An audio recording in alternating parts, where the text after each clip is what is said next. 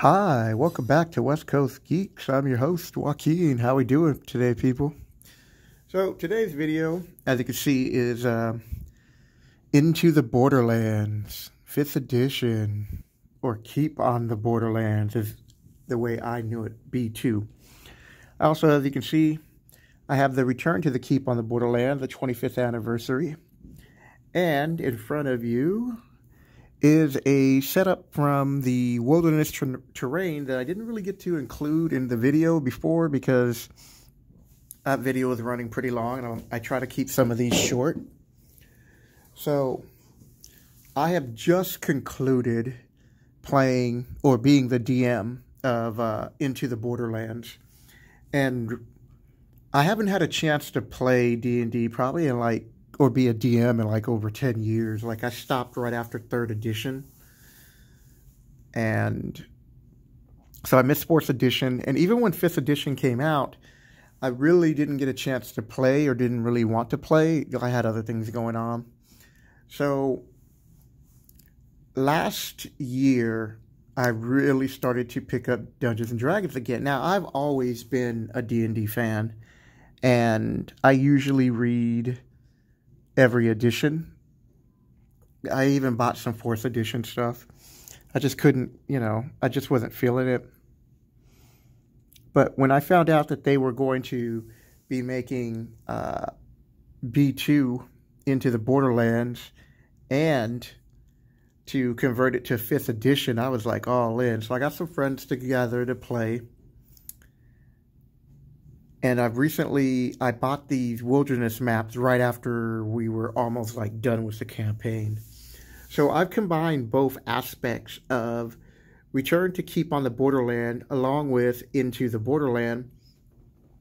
I keep wanting to say the Keep on the Borderland. I know they have Into the Borderlands right in front of me, but I just thought I'd just do a short video just talking about what's coming up.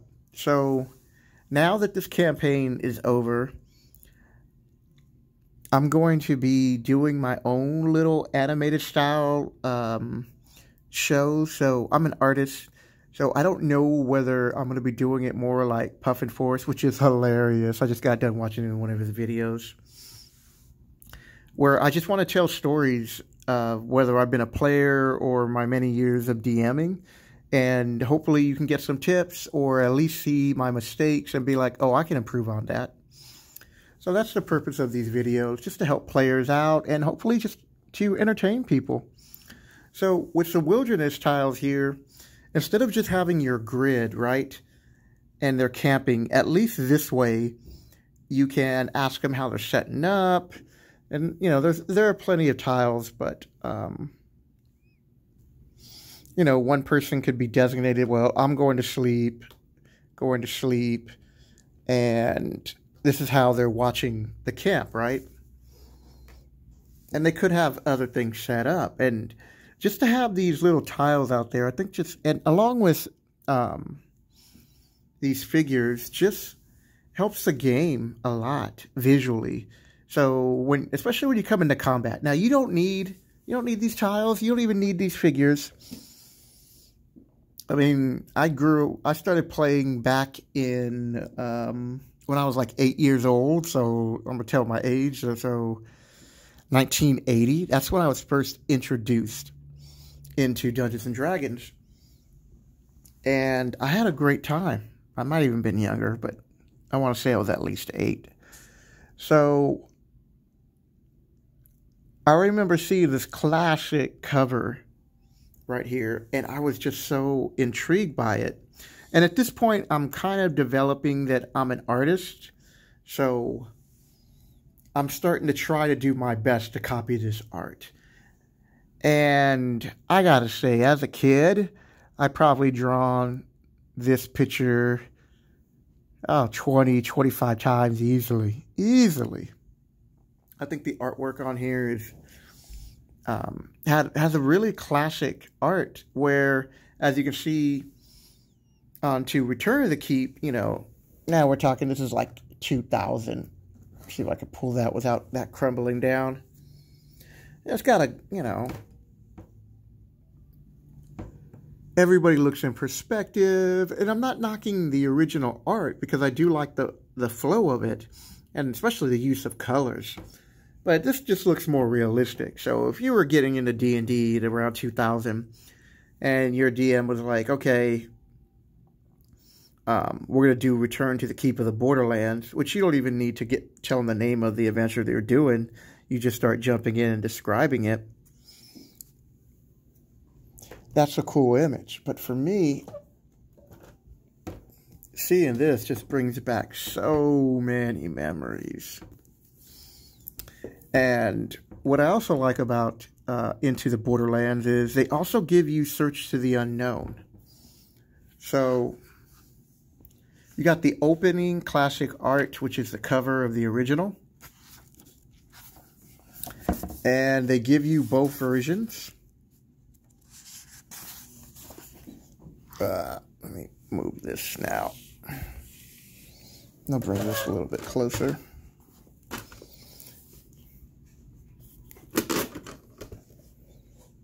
Hold on a second.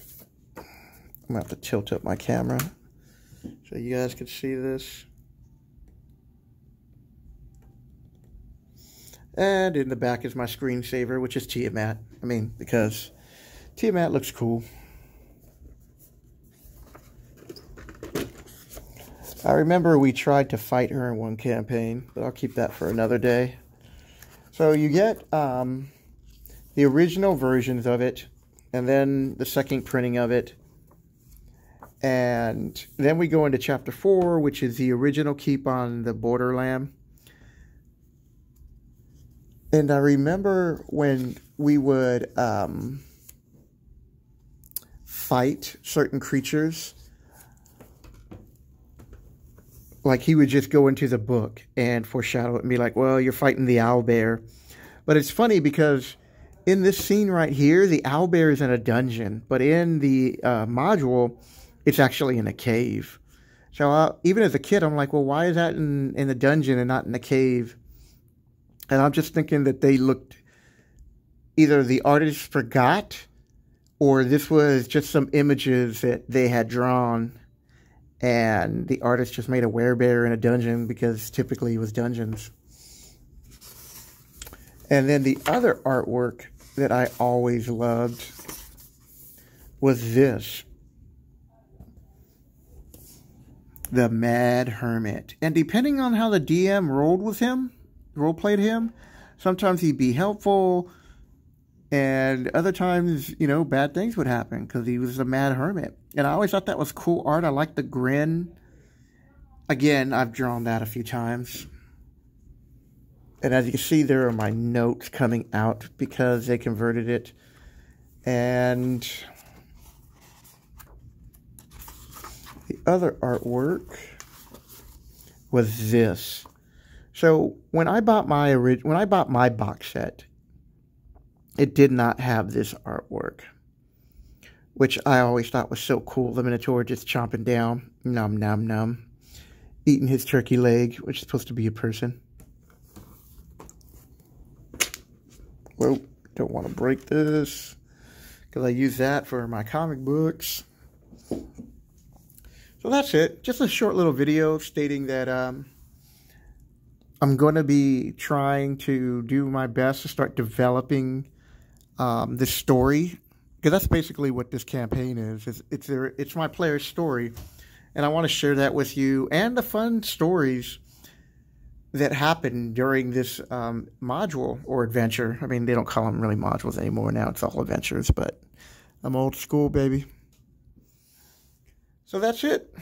Hope you enjoyed this little video. Just to let you know what I've been up to for today. Because of the coronavirus, I am fortunate enough to be here at around the table, and in the back filming by myself, and occasionally helping Tim, the owner, out, doing little things to help him while we're going through these trying times. And if you see this video later on, 6 months, a year, or whenever, just know that there was a time, well, anybody who a year or two or now is should know about this event. Trying to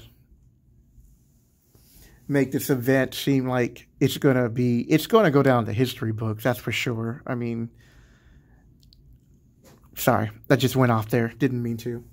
So that's it. Just want to do a video talking about what's going to come. And I'm really pumped up about this. I'm an artist, and I'm going to be sketching these player characters, and I'm going to be trying to tell these stories in either black and white, or maybe even a few of them in like pastels as I tell the story. So that'll do it, people. Sorry about rambling. You guys take care. If you're new to the channel, hello. Hit the like and subscribe button and leave a comment below. Peace.